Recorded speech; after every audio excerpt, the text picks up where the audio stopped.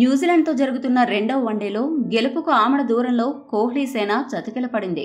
దాదాపు గెలిచామనుకున్న మ్యాచ్లో స్వయం కృతాపిరాదాలతో భారత్ ఓటమి పాలైంది. ఒక దశలో న్యూజిలాండ్ జట్టు 193 పరుగులకే 8 వికెట్లు కోల్పోయింది. భారత జట్టు ఆ మిగిలిన 2 వికెట్లు తీయడానికి ఆపసోపాలు పడింది. ఆ సమయంలో భారత కెప్టెన్ విరాట్ కోహ్లీ సమయోచితంగా వ్యవహరించి తన వద్ద ఉన్న వనరులను వినియోగించుకోవడంలో విఫలమయ్యాడనే విమర్శలు వినిపిస్తున్నాయి.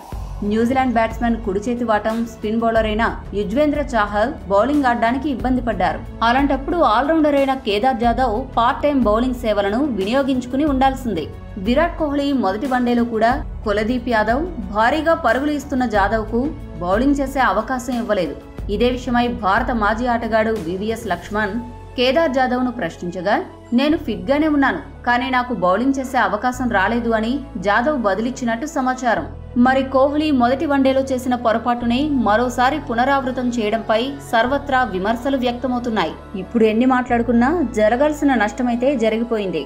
చాలా కాలం తర్వాత భారత జట్టు సిరీస్ ఓటమిని చవిచూసింది. చివరి వన్డేలోనైనా భారత జట్టు తన పొరపాట్లను సరిదిద్దుకుంటుందని ఆశిద్దాం.